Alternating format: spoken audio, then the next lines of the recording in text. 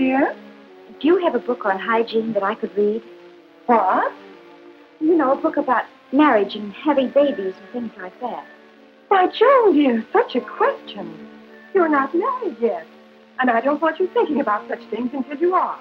Whatever put that idea into your head? Well, I heard some of the girls talking about having babies, and, well, I wondered because I don't know much about it. And... Well, there'll be plenty of time for you to know all about it after you are married.